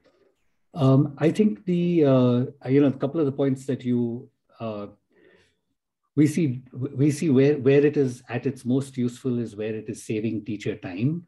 It's actually being able to make their tasks easier and it's really useful because of the amount of data it generates and how you are able to view that data and make it relevant to a teacher to be able to modify what he or she is doing. And as a result of that, you get a greater degree of personalization. So you can do more clever things with personalization, but actually, I think the core of it is that if you actually generate the right data, which allows teachers and students to monitor progress well, then it really does help move forward. On the point of evidence, it's a tricky one because we've seen with, we have, I mean, some of our platforms are in almost every school in the country, but when you try and generate evidence, you need to be really careful about how well it is being, because the range of implementation of these platforms is immense. So you will get some schools which have a subscription, but you almost wonder why, because they hardly ever use it. And you've got others who are using it to its fullest. So what you are measuring and why you're measuring and what you plan to do with it, I think I mean, evaluation is a tricky area. So to me, it sort of boils down to making sure that whatever digital product is being evaluated, that you're actually evaluating the underlying pedagogy and making sure that it is actually something that fits with your philosophy and fits with what you're trying to do and is grounded in good research, good educational research. I was going to do a pitch for one of my products, but I'll hold off doing that. But that's I think when it comes to evidence, that's, the quality of evidence will depend on the quality of implementation. So to me, it's much more about making sure it's about the pedagogy more than anything else. I think the other big part which digital has the ability to do is to try and bridge that school-home divide. And I think, Rory, you mentioned that, but right now, so increasingly everything that we develop, we might be developing it for school, but we will look at how it can be used outside of school. And how can we support parents in supporting their children through it? If we're developing something for the home, we look at what its application in school could be, or is there a way we can pull it out? So I think being able to straddle both those worlds is really important. Access obviously is a challenge. Rory mentioned it. I don't know that there are easy solutions to it. If we were talking in a more rational world, we'd be investing in libraries, we'd be investing in things like that, but we're not. So I don't know what the answers necessarily to the access issues are. And finally, I'd say on professional development, I think that's an area where some of the other panelists might disagree, but I think that teachers are still very much learning on the job and learning on whatever platform has been adopted, whatever tool has been adopted in the school. It occurred to me a little while ago, and something we're working on, that we don't actually have any subscriptions from teacher training colleges, but we'd happily sort of give our products for free to train teachers on. But they should be learning. When they're learning how to teach, they should be having digital tools at their disposal at that point in time to be able to learn how to get the best of it, and so that this is not a new thing that they're learning when they're in school. And maybe I'm over exaggerating the point, but I do think that there's a big part to be done in early teacher training around digital. Vivek, thank you. That covered a lot of really interesting issues. Say a little bit more, will you, about the point you started off on, where you talked about your own desire as an organisation to invest more in this area. And then you talked, I think, you talked about what the DFE are doing and Oak and everything. Talk about when nationally driven stuff in this area stops being good and might be difficult from your perspective. I mean, Oak was one of the things during the crisis that quite a lot of people said, oh, this is quite good, this is really helpful for schools. One of the few things that government actually got any praise for. And now they're looking to sort of roll this out further. But what's your particular worry, specifically on the EdTech area, about what that could lead to? Well, so again, firstly, I'd agree with you completely. I mean, Oak during lockdown was a fantastic tool for, I mean, it was something, at least it gave everyone access to something. Now it looks like we've got a solution in search of a problem. And what happens is that if the arm's length body is going to be creating free resources for schools, I as a publisher, I have to now decide, let's say if I'm looking at real world, this thing, we're creating something, what we call this, it's the smart curriculum, which we're launching for Key Stage 3 in science this year, right? And it's got a whole lot of, it's a massive investment, you know, and we think it's got some, you know, really strong pedagogical bases, including sort of metacognition, or, you know, there's a whole range of, so I won't, but we are investing millions in that on the assumption that we're creating something that will have a long life, and we're starting with science, but we're bringing English, maths, everything else. What happens if you, what decision do I take if I know that the DFE is creating a free maths Key Stage 3 resource? I stop my investment, or I have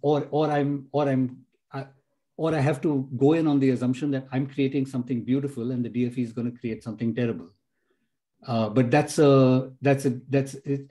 The point is that it's a somewhat needless debate to have, because the DFE has the money and the platform, which I think if they wanted to, I mean, I'd happily spend whatever time with any of them. There are so many better ways that they could spend their time. But if this is what they are set on, then it means that all of us have to think twice about, do I want to go there at all? Okay. So that's the concern. Thank you very much. I'm now going to bring in Dr. Fiona Aubrey-Smith, the Director of One Life Learning, who took part in our previous panel on this and is a really strong and very interesting voice on this topic. Fiona. Thank you so much, David, and thank you for the invitation to be part of this panel. I've really enjoyed hearing from colleagues this afternoon, and hopefully I can share a few insights from my hands-on work with schools and multi-academy trusts, as well as from my academic research. So first, I think I'd like to draw colleagues' attention to 4 significant pieces of research about EdTech. The first is led by Professor Peter Twain. It was a large-scale qualitative study that found pre-pandemic, EdTech purposes were almost always for schools or teachers' benefit, rather than from the benefit of the child and their learning. The second piece of research I want to bring to the table was led by Professor Neil Selwyn. It was an international meta-analysis about the uses of EdTech in schooling, and that concluded that teachers act as pedagogical gatekeepers, so opening or closing the doors of opportunity for our students. And that kind of echoes the important point Vivek was making just a moment ago about pedagogy leading technology, moving from EdTech, education-based technology, to PedTech, pedagogy-led technology. The third bit of research I want to draw in is a systematic literature review, which found that the digital divide is no longer just about access to devices and connectivity. It's now about the choices we make about what learning looks like in our classrooms. And I just want to draw on, funnily enough, a report from Oxford University Press called Addressing the Deepening Digital Divide that summarises the key issue we must consider around this. It's a brilliant quote. It says, these new forms of digital divide are left unaddressed, then the gap between the underconnected and the hyper-digitalised will widen, aggravating existing inequalities. So that's a huge issue, isn't it? And one that Rachel surfaced beautifully in her keynote about the importance of levelling up to bring every child the very best opportunities. So what's the answer to all this? It's all about the choices that we make. And Nicola talked about this earlier in relation to the generations of children coming through our schools now who have very unique needs as a result of the pandemic, not least of which anxiety about attending school and about being amongst other people, and that lack of exposure to stimulating learning experiences. Now, earlier this week, I visited the Inspire Learning Partnership of schools in Southampton, who captured this perfectly when they said, we use EdTech to support improvements to teaching and learning. Simple phrase, but that keyword, it was about improvements. It's not about using EdTech just to support or enhance education. It's about doing it differently in order to do it better. It's about making a positive impact on children's learning experiences and children's learning identities, as Rachel said, powerfully illustrated in her keynote earlier on. And in terms of EdTech, a key part of this will be achieved through that kind of nationwide shift we're seeing towards one-to-one device access. It's a vital shift. And as Rory was saying earlier, for every child to be able to access a device that spans both home and school, and for expectations around tech use to be whole school expectations, that consistent uniform message to our learners. And those devices enable instant access then to significant things, features and functionality that make learning more accessible, more personal, more instant. And we know that has a massive impact on progress and attainment. And we're seeing increasing ranges of good quality evidence, both qualitative and quantitative, that supports this. I'll give you two empirical examples. So last week I was working with a group of secondary schools, and they've seen 2 years worth of progress in 1 year with a particular cohort as a direct result of real-time feedback being given to every single child, through things like automated marking, artificial intelligence-based content packages, real-time assessment for learning. But it was only achieved because every child had their own device. And that's what makes real-time personalization possible. And some of those automated features also have that added benefit of freeing up teacher time so they can then focus on being the professionals that they are there to be, that we know that they can be, by providing targeted interventions for the children who really need them. And another quick example, I was working earlier this week with a group of schools where progress rates have been phenomenal due to audio and video teacher feedback, access in school on one-to-one devices.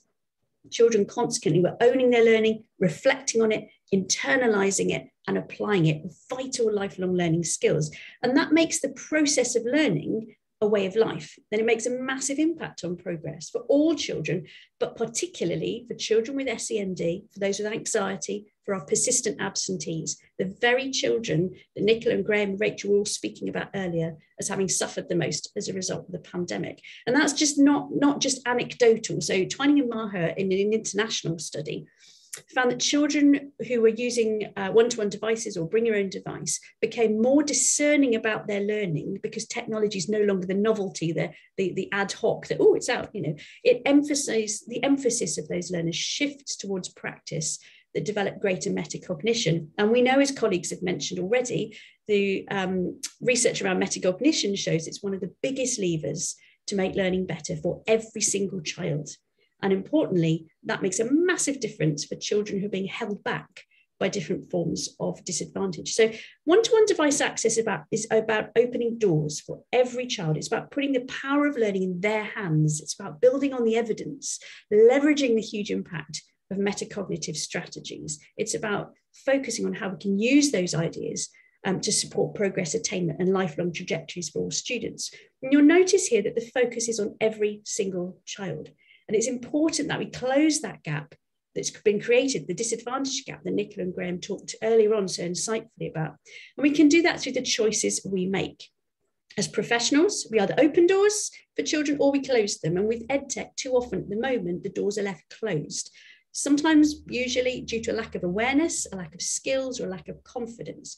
And I want to just draw on a quick example from one of the most phenomenal head teachers I've ever met, Marva Rollins, OBE, who spoke about her children at Rainham Primary School in Enfield, many of whom have incredibly challenging circumstances which could prevent their accessing and engaging education.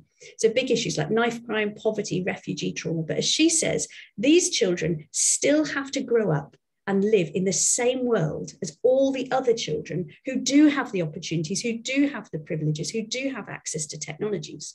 So we need to work harder than ever to utilize what we can give them access to. We can give the children access, skills, confidence, and tech can do that if it's put into the hands of learners. Some couple of very quick examples of that, and I'm thinking of schools with high levels of disadvantage who've empowered children with one-to-one devices, often using a mixed economy. And I think Rory spoke briefly about this earlier, bring your own devices, donated devices, school-bought devices, and working with charitable device partners such as Second Chance. It is achievable to create a one-to-one ecosystem for those schools who want to do it. There are lots of creative ways to overcome these common concerns around cost, security, and connectivity. And there's lots of schools who are willing and keen to provide guidance to others about how to move beyond those issues. So we don't need to be held back by those. Let's take it as read that over the coming months and years, we'll move closer to that ubiquitous one-to-one landscape. And that empowers us and frees us up to think about how devices will be used to access published lesson resources, personalised reading comprehension tasks, regular maths retrieval practice, engaging science practical demonstrations, individualised assessment where artificial intelligence is responding to those needs and addressing misconceptions. The list goes on. But the key to it is also about the use of accessibility features. So translation for our students for whom English is not their first language, the ability to rewind and replay the teacher, to balance cognitive load, to sequence activities for children with ASD, for example. And with this environment, with a one-to-one landscape, no child is made to feel different because they need personalised help, because every child is having personalised help. Every child deserves learning and interventions that respond to their gaps, their needs, their aspirations, and their journey. So EdTech can play a really powerful role in reducing the disadvantage gap. But the message I really want to give to finish up today is that actually, if we don't use EdTech with more ubiquity, we are actually inadvertently, perhaps not even consciously, choosing to increase the gap between those who can and are learning and achieving this way, and those who are arguably being prevented from doing so as a direct result of those more limited opportunities. Fiona, that was really interesting, and thank you for the evidence sources that you mentioned at the beginning that we'll try to make sure that we also include in the document that we publish at the end of this.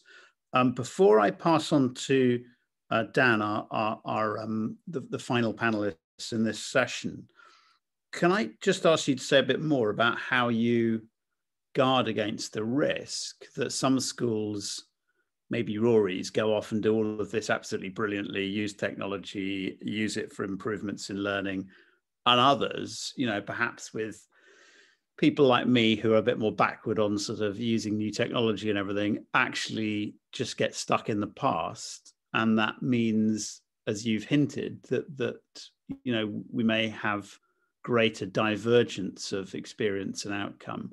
How do you bring the whole system up at once without perhaps going as far as, you know, Vivek and Dan have worried about, which is you end up with a sort of national mandated top-down solution that has to be imposed on every single school, which will probably go wrong in one way or another? Well, it's a really, really important point, and I'm glad you've raised it, David. And I think what we have to bear in mind is what the research evidence shows us, that EdTech magnifies, amplifies existing pedagogical beliefs and existing pedagogical ideas around what makes great teaching and learning. And so in answer to that kind of gap between schools who are doing these amazing things with EdTech and schools who are not, and in some cases are reluctant to, I think the same issues that affect that are also applying to the variants we see in schools more broadly. And if we could solve that kind of golden challenge, if you like, that's a very strange way of framing it, isn't it? About making every school phenomenal, that same approach would apply to using EdTech in that more ubiquitous and equal space. So it's actually not about the EdTech at all. It's about pedagogy, it's about teaching and learning, it's about great school leadership, it's about thinking about children at the centre, framing school around the child, as Rachel alluded to earlier, rather than framing school around teaching processes, systems. It's about realigning our compass and making sure it's absolutely and unapologetically about children and their actions and their future. Great, Fiona, thank you so much for that. And last but not least, Dan. Thank you, thank you, David and Fiona. I thought that was great, by the way. I think much of what I want to say has been picked up by other panelists, actually, David. So I just want to reinforce some of the things that have been said, if that's okay. Firstly, pedagogy, really, really important. Making sure that the EdTech that you're using is properly sequenced and properly evidenced. I would also echo the point that was made about early adoption by staff. I think we probably all know from our own experience of our own organisations that kind of bringing in new technologies can be very, very difficult. And if we can get, to Vivek's point, if we can get it embedded into teacher training so that people can use it and use it to its best advantage, then that can only be a good thing. The one thing I wanted to raise that no one's raised yet is just the importance of hybrid learning as well. I know this panel is about EdTech and that's rightly the focus, but I think, you know, the sort of digital and physical can't be seen in silos. They need to be able to speak to each other, and those resources need to be able to match, because actually what you're aiming for is a seamless transition, ideally from a physical learning environment to digital within the classroom, to digital or physical at home. And that really is the sort of the end game here, is those complete curriculum resources that can speak both digitally and physically and work in any environment. And that's the sort of end-to-end learning offer, which we think is the gold standard and is where we should aim to get to. So I just wanted to throw that in as well, which is that EdTech's brilliant. We should all support it. We should all invest in it, but we should also make sure that whatever we're doing in that area is also speaking to the wider learning resources piece, so that it's sequenced throughout the piece. Thank you. Dan, thank you. That was great. We've had a question come in, which is, I think, a really interesting one, which I might ask a couple of you to comment on. In thinking about the power of EdTech, do we need to differentiate between education phases and subjects? AI marking can work superbly for primary maths, but critiquing English literature A-level essays is far beyond the tools we currently have access to. In my experience, the value added for sixth form students is still far more in the realm of making teachers' lives easier than in the realm of genuinely improving pedagogy and accelerating learning. I think that's something that quite a few of you might have thoughts about. Vivek, I might start with you. I mean, is this something that works much better by certain phases and subjects, or is that not realistic?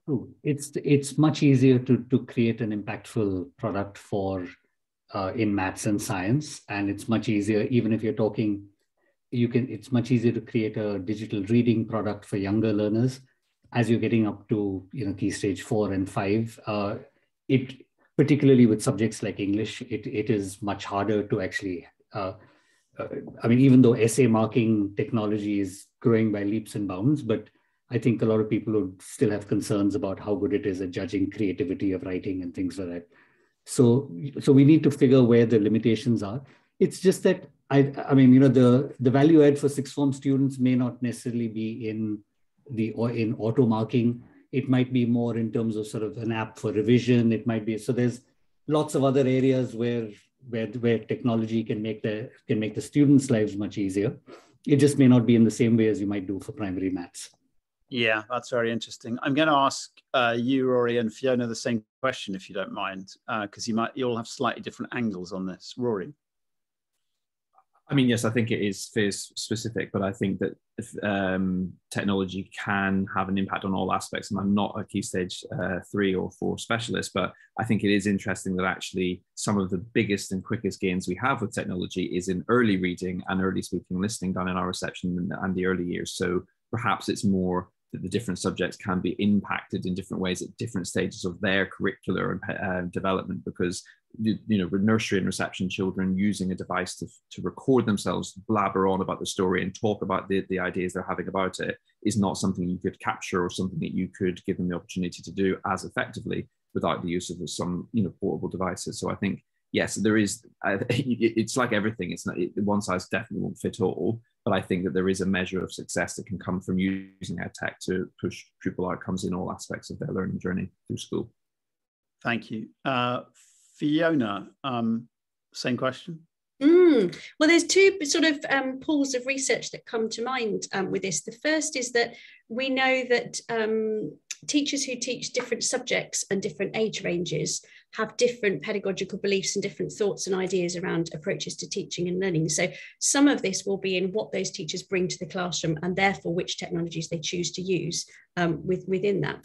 And the second aspect is, whenever we look at any kind of technology, it's really important to recognise that there will be an embedded pedagogy within the technology itself. And that might differ from feature to functionality to content to whatever it might be, but there is an embedded pedagogy in there. And by unpacking exactly what that is and looking at how that aligns with what we're actually trying to do in the classroom, that's where we can then see if the two are aligned, it will make an impact in our classroom. If the two are out of sync in terms of the pedagogy that they're trying to deliver, then that's a bit more of a gap. So I think the kind of short version is we need to just step back from that slightly and think, actually, as an individual teacher, what's the subject knowledge we're trying to work on, what's the pedagogical knowledge we're trying to work on, and what's the subject-specific pedagogical knowledge. When we're clear on that, the technology just becomes a solution to do that. So it's about the teacher and the pedagogical beliefs rather than the technology itself. Thank you very much. We're almost out of time, so I'm going to come to one final question, which I'll just ask all of you to briefly comment on from your own angles. Rory started off by talking about a couple of issues. One was around disadvantage and one was around evidence and the concern that in the edtech space, there should be adequate evidence to drive schools to do the right things. And I suppose the question is there at the moment an adequate system which is allowing us or driving us to evidence which edtech interventions are making a good impact or not? And are schools understanding what works and able to easily make themselves the right decisions? And I suppose, I'd add to that, is the EEF sort of the answer to all of this, or is there something missing that would help schools to do their job more effectively? Rory, since you threw this out there at the beginning, I'm going to come to you, then Vivek, then Fiona, then final word of the day to Dan. I don't know that I can fit this into a particularly concise answer. I'll try my best to cover a couple of the key things. I don't think that there's enough national strategic leadership on this from central government. I think that there needs to be a reason for things. And I know I've talked about previously around the sort of the winding down of the EdTech demonstrator program, which was a really great way of pushing forward that agenda. I think that there has to be a way of schools understanding that this is the shift that we're going to go through in the next 10 to 15, 20 years in our education system. Because without that, I think, David, you said it earlier on, there will be situations where schools are, flexible classrooms, children are working at home, they're working at school, work's being pushed out in all sorts of different ways, materials and resources being accessed in lots of different ways, but then you'll still go down the road or you'll go to a different county and there'll still be schools with, almost like a chalkboard and books out on the desk. So it's really, I think that can't be managed on a piecemeal way. And, another project that I'm involved with, which is the English Hub system, is having a huge impact on improving reading outcomes because the government have been able to put money into that and say, this is a priority for us and it's going to change children's lives. So I think until we have that overarching need for it to be something that schools are moving in the direction of, it's going to be very hard for schools that have got so many pressures and so many things pushing up against them, for them to actually then prioritize this as a direction to travel in. Thank you, Rory. Vivek? Sorry. So for us, I think we deal with a variety of schools, and different schools have different approaches to this. And so we do tend to develop differing solutions for differing types of schools. So so we might have a product which we think is the gold standard, but we might have something which is a little lighter touch for schools which maybe don't want to make that kind of a commitment right up front. But in terms of how you, the question was about how do you help schools sort of evaluate and make the right decisions, and I don't know what the right answer to this is. I mean, I would say that for any school, the implementation of technology is very often a partnership between the ed tech or the publisher and the school. So it's not something that you just sell a subscription and walk away. For us, our lifeblood is the fact that we know we only get, I mean, the commercial argument is that you only get success if people use it, because then they keep renewing. So people like us would make a massive investment in training, holding the hand of teachers as if they're running through it, running ongoing workshops about details that to begin with, maybe they only use a certain feature set, but there's a lot more that it can do. So help guiding them through that. So to me, I think I think just at the time of evaluation, you just want to make sure that you're choosing a product, but you're also choosing a partner. And I think just recognizing that, I think, is really important. Thank you very much for that. Fiona. Yeah, well, I mean, it's interesting, isn't it? First, there's a trend for quantitative studies at the moment, and meta-analyses and rankings and randomized control trials and all stuff that makes quite easy reading and certainly very quick headlines. And the challenge is that tells us what might be more likely to happen from a kind of probability perspective. But if we unpack that for a moment, so RCTs comparing children who attend school with those who don't will probably show that children are more likely to learn if they're at school, but it doesn't mean that children will learn at school. That's all dependent on other contextual factors. So we need to redress that kind of balance in EdTech research with qualitative, with contextually based research, and more focus on the human beings that are at the middle of all of this, more focus on the influences that identify the variance between what people believe, what people think, what people say, what people do, and most importantly, what children actually experience and how that affects their internalized views of learning. So, and that makes it about the pedagogy. And that's what makes research accessible to classroom teachers and school leaders.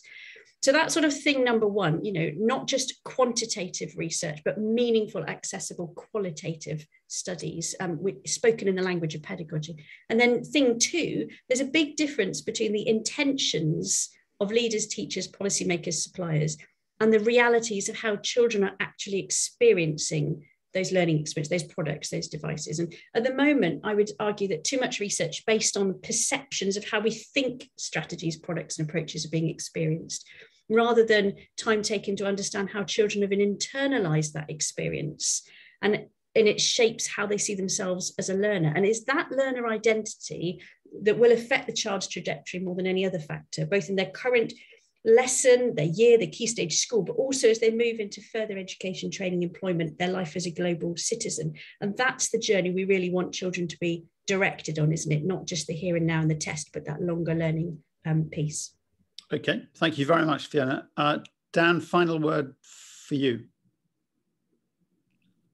Thank you, thank you, David. I think we would support anything that allows schools to be informed consumers in this space. So I think it's what Vivek was saying about training and partnerships with commercial providers is absolutely crucial, so that schools understand what they're buying, they understand what's in the market, and then they understand what to use it, how to use it once they've got it. So we would support anything that supported schools in their purchasing decisions in that way. So thank you. And I just wanted to say, David, just a big thank you to you and all of your team for bringing this together. It's been an absolute pleasure to be a part of, and it's been great to be on this panel with everyone else here. So thank you. Dan, thank you very much indeed. We're really grateful to the Publishers Association for supporting the three events. Very grateful to all of those who have joined today and put questions to us.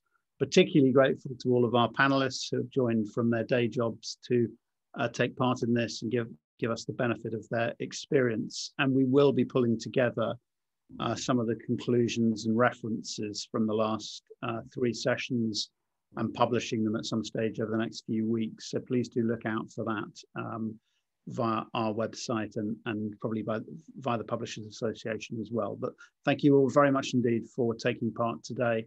and we look forward to that publication and being able to follow up on some of the discussions that we've had over the last few weeks. Thank you. Thank you. Bye.